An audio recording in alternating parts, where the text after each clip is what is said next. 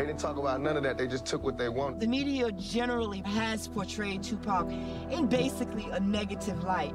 Your song, I Don't Give an F, I start the song out sitting in a paddy wagon, and the cops are bragging about beating up another brother. What that shows is what the media on any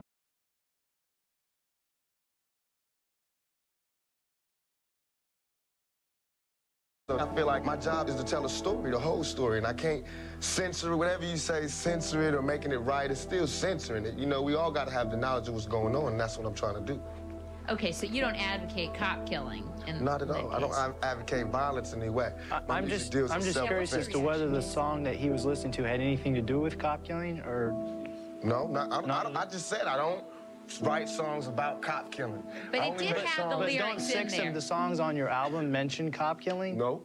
Oh, that's not true. No, all my songs talk about police brutality and self-defense. Now, that's something different.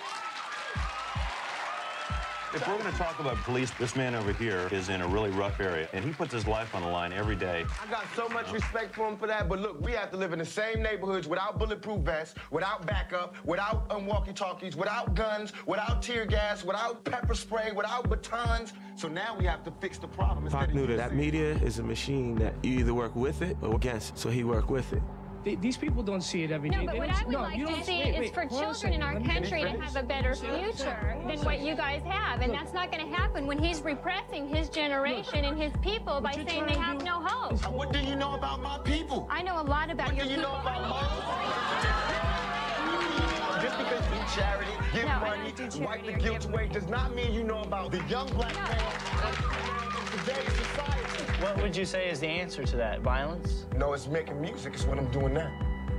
It sparks dialogue, and that's how laws get made. That's how change gets made. I see no changes. All I see is racist